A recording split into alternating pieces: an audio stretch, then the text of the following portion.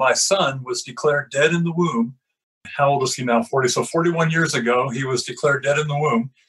And something rose up. The Spirit of God rose up inside of me. And just simply, the doctor showed me the sonogram. He showed me the evidence. He said, the fetus is dead. And he went on to explain what would be happening next. And something rose up inside of me and said, no. Now, that didn't come from me. That just, I know me well enough. That came from the Spirit within me. No was what came out. And that no was a birthplace of faith. And we did not go back to that doctor. I didn't even tell my wife what he said. I just said, stay in bed, you'll be fine. And she was. And so 9 months and 2 weeks, she was 2 weeks late, gave birth to a perfect baby boy. He's now 40, soon to be 41 years old. And that's an example of a miracle based upon the quickening of the Holy Spirit.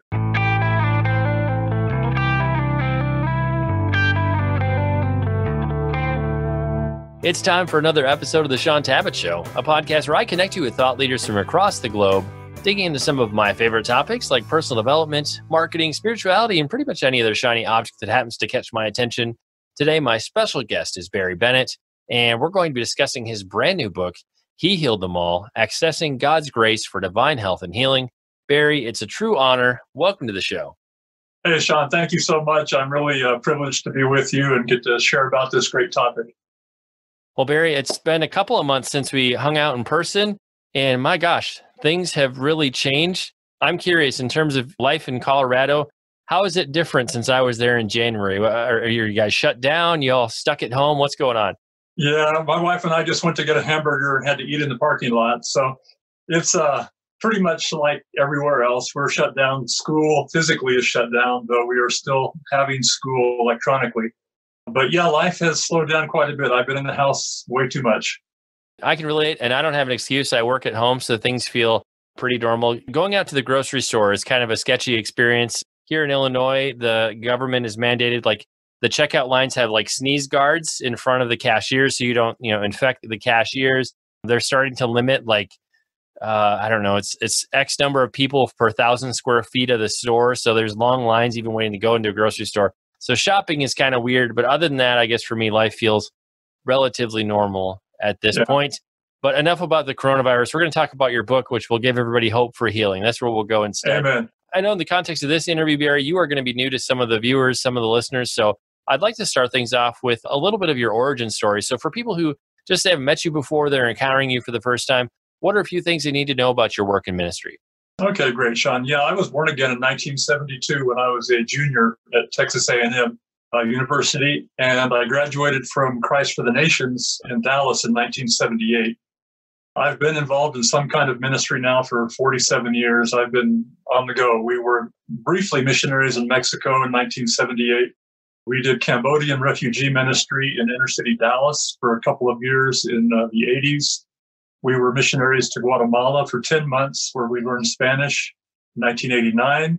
Then we were missionaries in Chile for 12 years, all through the 90s up into 2001. And I was a pastor for 8 of those years. And we came back in Dallas. I had a Spanish Bible college for 5 years. And I've been with Andrew Womack Ministries and Charis Bible College now for almost 13 years. And I'm an instructor in the Bible school. Well, thanks for giving us an overview of the journey that brought you to where you are today. I know there are people listening to us right now who doubt that God still heals today. I know some people have the perspective of that, the healing work of the Holy Spirit, that's been shuttered and boarded up. It's not for this season. But from your perspective, is God very much healing today? The question I would ask is, God still saving people today? And what I go through in the book is showing that redemption and the cross dealt with the entire situation of man and Adam's sin. So whatever Adam's sin unleashed, Jesus has dealt with and more than dealt with on the cross. And so if we're talking about the impact of sin, well, death and sickness came from that decision that Adam made on the tree of the knowledge of good and evil.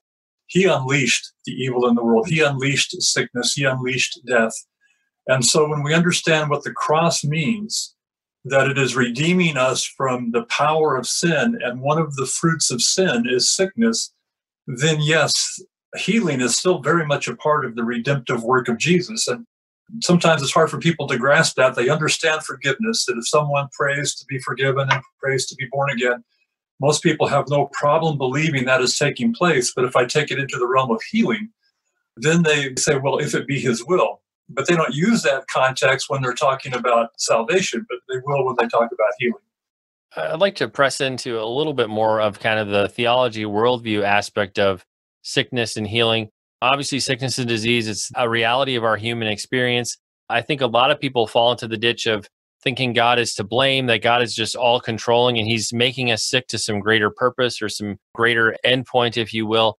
But in terms of ailments and sickness coming upon people, I'd like you to expand maybe a little bit more on what are the forces at work that bring sickness into our bodies?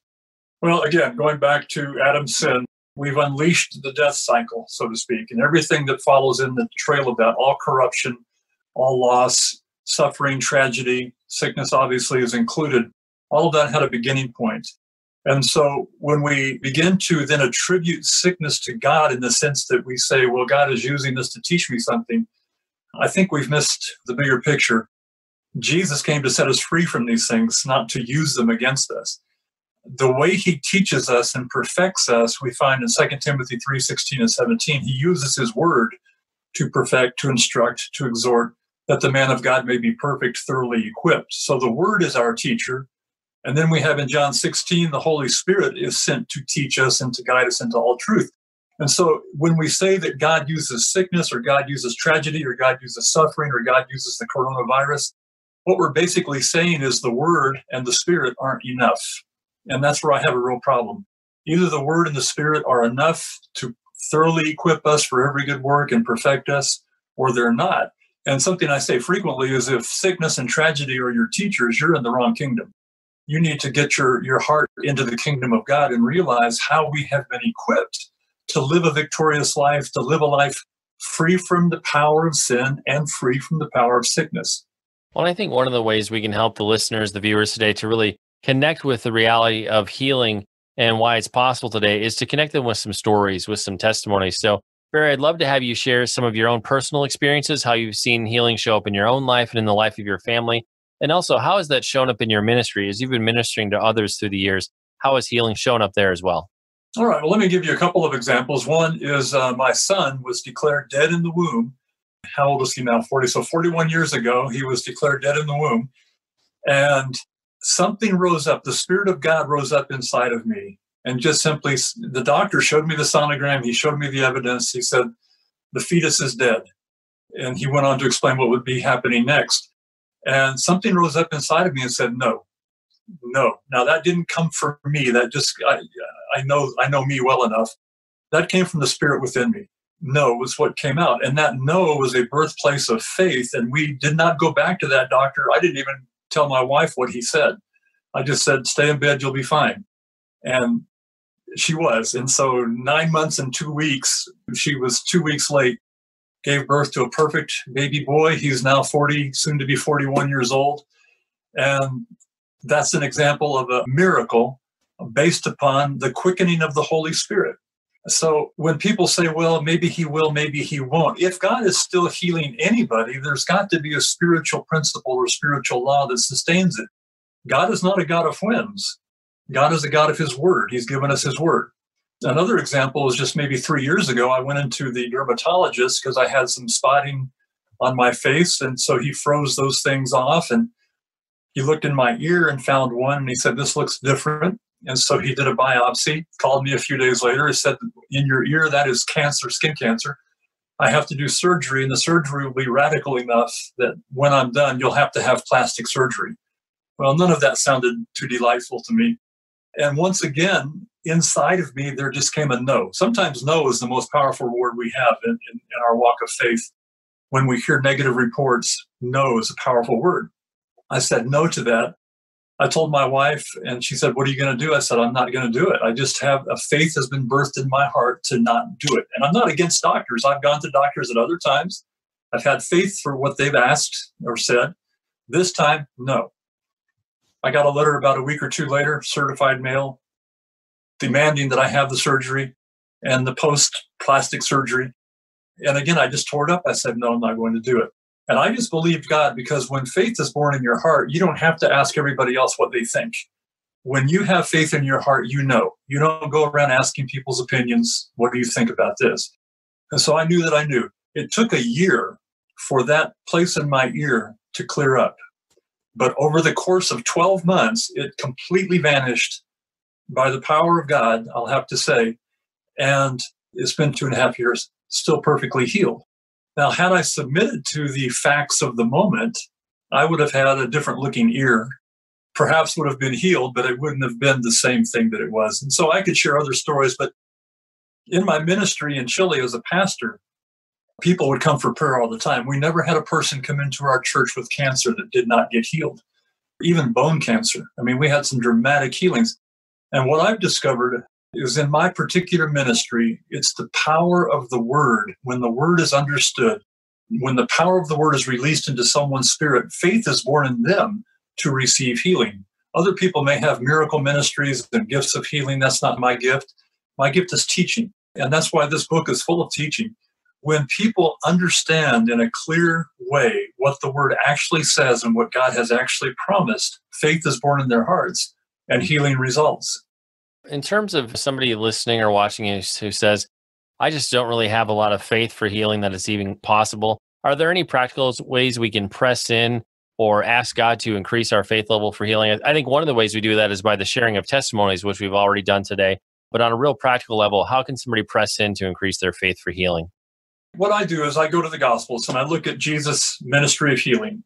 I spend a lot of time imagining those ministries, seeing the people, seeing the suffering, seeing Jesus moved with compassion, looking at the different ways he brought healing. And it says he brought healing to all who came to him. That's why the title of the book is He Healed Them All. Everyone that came to him got healed. Everyone that stayed home didn't. And so there is a proactive part in this that we need to play. Now, they were seeking a physical Jesus, but we have the Word of God. And Proverbs 4 talks about, give attention to his word, for it is life to you and health to all your flesh. The word itself carries the life and the power of God. If we would approach the word not just as a book, but if we would approach it as God speaking to us, whether it's talking about healing or not, it carries inherently within it all the life of God for whatever need you may have. That's why I spend so much time teaching and trying to explain and help people understand. Because for me, and the way I minister healing is the healing is in the word. Psalm 107 verse 20 says he sent his word and healed them. Jesus spoke the word and they were healed. And so the word carries the nature of God, carries the healing power of God. And that's my approach. So also for the person listening or viewing us today, their faith is to the point where they believe in healing and maybe they're feeling prompted to pray for somebody else. Also at a real practical level, what might it look kind of basic step by step for them to pray and intercede for another person who needs healing? That's a great question because I've had a lot of experiences praying for people. And there are times when I felt like I was God's man of the hour. I'll use the word, I felt that I had power. I felt that I was full of faith and I saw nothing happen. And there have been other times when I was tired. I'd been ministering for a couple of hours. I was done. I wanted to go home and somebody else wanted prayer. And I would pray the obligatory prayer without any enthusiasm at all or any feeling, we can say, and they got healed.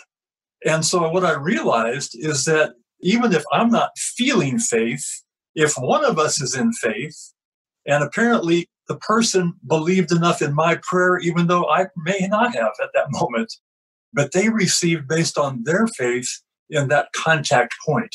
And so either I'm going to be the one that's going to be in faith ministering and imparting, or they're going to be the one that's in faith receiving. One of us has to be in faith. But if two of us are both in faith, then we have a good connection. Well, Barry, we've only touched on a handful of the subjects that you cover in the book. Before we move to wrapping up, I'd love to give you an opportunity just to share any other topics or themes that you want to make sure we fit into this interview. Well, I spend a lot of time in the book talking about the cross, talking about redemption. I think that's important to have a clear foundation about why we should expect healing. A lot of people will approach me and say, well, why isn't everybody healed? And my response to that is, why aren't all Christians walking in holiness? In other words, we've been forgiven. We've been made the righteousness of God in Christ. The power of sin has been broken. And yet you probably would agree with me that many Christians still sin, right? And so any question you bring up with regard to healing, just flip it and put it in regard to salvation. There's a lot of saved people that aren't acting like it. And there's a lot of healed people that aren't acting like it. And so just as righteousness has been imputed to us, so has healing. Healing has been imputed. It's our right. It's our inheritance. But not all of us believe it, or not all of us have been taught about it. And so we're not expecting it. So I cover that quite a bit.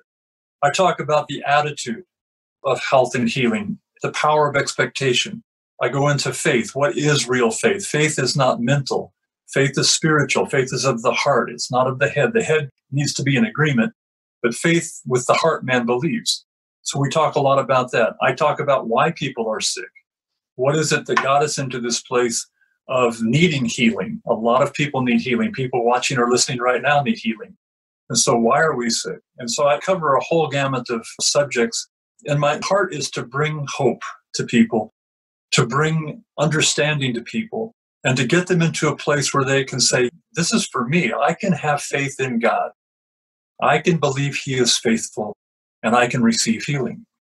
Barry, before we wrap up, I'd love for you to take a few moments to pray for the listeners. Would you do that for us? Absolutely. Amen. Father, we do pray for all that are listening, all that are watching.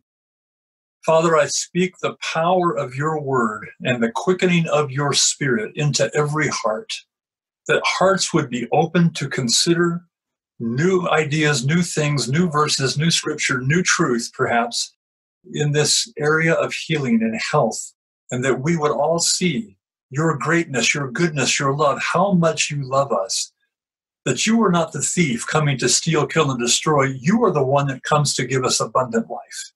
And our health is a part of that life. Father, we thank you that your word is true. Your word carries your nature. Your word carries life. We receive it now, Father. We receive truth now to set us free. And we give you all the praise and all the glory. In Jesus' name, amen. Amen. Amen. Thank you so much for that. And Barry, for the listeners who'd like to connect with you, find out more about your ministry, find out more about your books, where can we connect with you on the web? Okay, great. I do have a webpage. It's www, of course, barrybennett.org, O-R-G.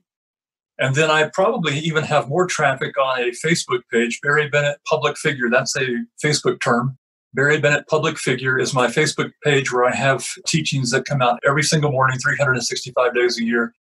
And I'm also now doing an online Bible study every Wednesday at 2:30 on the Charis Bible College Facebook page. And so there's a number of ways which I'm getting the word out. Well, like we do with every episode, we'll have detailed links in the show notes, places where you can connect with Barry and pick up your own copy of the book as well. It's time to bring this episode of the Sean Tabbitt Show to a close. Many thanks for being a part of my conversation with Barry Bennett. Once again, our book today was He Healed Them All, Accessing God's Grace for Divine Health and Healing. Again, if you'd like to connect with Barry and find out more, a great place to start is his website. You can find that over at barrybennett.org. And Barry, I just want to say thanks so much for sharing with us today. It's been a great pleasure and an honor to have you on the show. All right, Sean, thank you so much. See you again soon.